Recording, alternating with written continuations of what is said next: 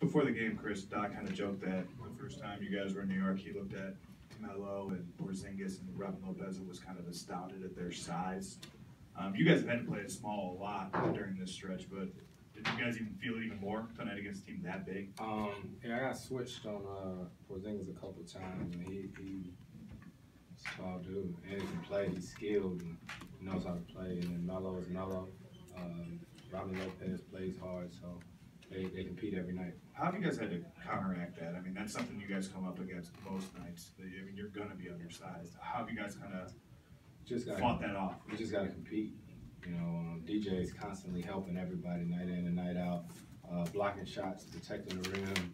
And, you know, sometimes you'll look at the box score and see that his man got a lot of putbacks, but a lot of times that's on us because we got to get in there and fight and try to help him because he's always covering up for us. I think Jeff ended up playing like 45 minutes tonight. Yeah, it was crazy. Some part during the second quarter, I told JJ, I said, Jeff ain't been out. You know, and it's crazy because you couldn't tell. How much is this time now, and I know there's like 19, 18 games left, just help you get it kind of acclimated to him and what he can do and can't do, and just kind of get in rhythm with him?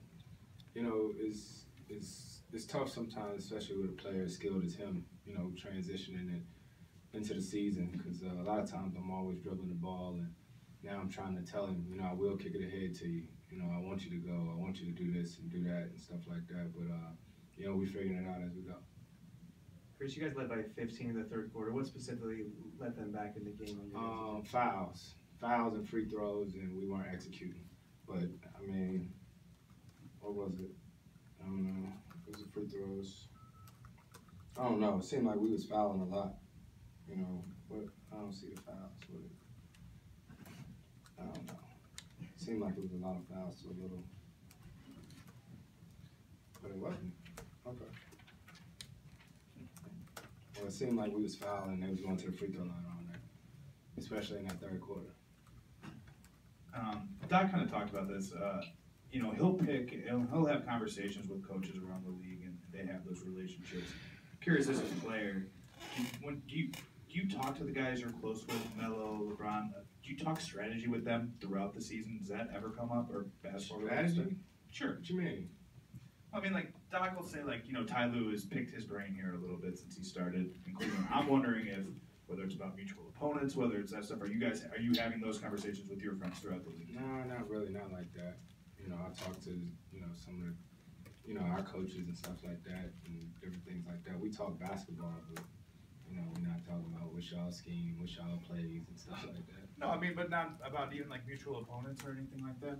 Yeah, sometimes. I mean, you talk about everything. I mean, I don't remember one exactly, but yeah. Anybody else? All right. Go on a high note. Last one. Chris, with the season winding down, how do you guys feel, you know, with the chemistry, blending, you guys, you know, gelling together, and especially with anticipation of all of the players coming back to play? Well, we're doing what we can right now, but game to game, we don't know who's going to be out there. We're just making do.